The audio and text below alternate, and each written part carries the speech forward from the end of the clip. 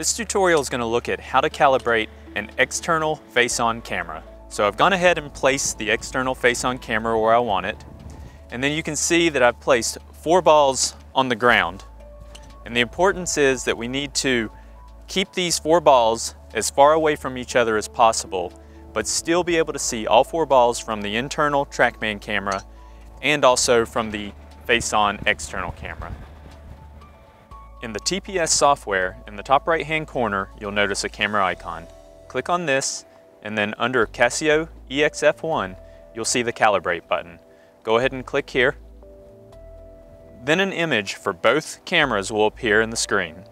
And you'll notice that I already have some calibration visible, so what I'm going to do is I'm going to go ahead and click Clear. Now we can see that I can see all 4 balls from the internal TrackMan camera, and then also see all 4 balls from the external face-on camera. Now I need to select each ball in the correct order. Alright, what I'm going to do is I'm going to place this club down as a reference. So I'm going to place it so that the grip is pointed towards what's going to be ball 1, and then the club head is going to be pointed towards what's going to be ball 3. So if I go back into the TrackMan software, so on the left-hand side, you'll see the internal TrackMan camera with all 4 balls. And then on the right-hand side, you'll see the external face-on camera with all 4 balls. Now the important thing to know on the internal camera is that none of the balls can be above this thin brown line. So now that we've got the balls placed and we can see the club in the picture, let's choose ball number 1, which is next to the grip. And it's really important that we get these crosshairs lined up as centered as possible on the golf ball. After we've done that with ball number 1, let's go to ball number 2. And then over to ball number 3, which is near the club head. And finally ball number 4. After selecting all 4 balls in the internal TrackMan camera, now we need to go over to the face-on camera. And we can see that the perspective has shifted quite a bit. It's been rotated 90 degrees.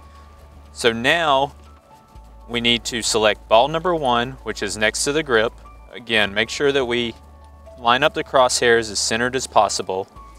Then ball number 2, ball number 3, which is near the club head, and finally ball number 4. Once we've selected all 4 balls in the correct order, we can go ahead and click Calibrate. Now you can see successfully calibrated the Casio EXF1.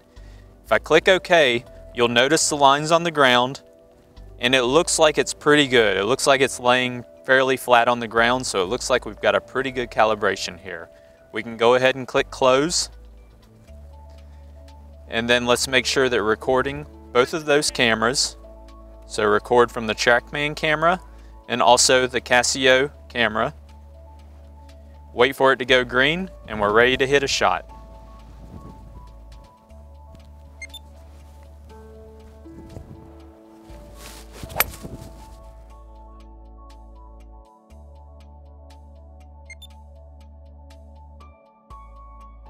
Alright, now we have that last shot there with the internal camera on the left and the external face-on camera on the right.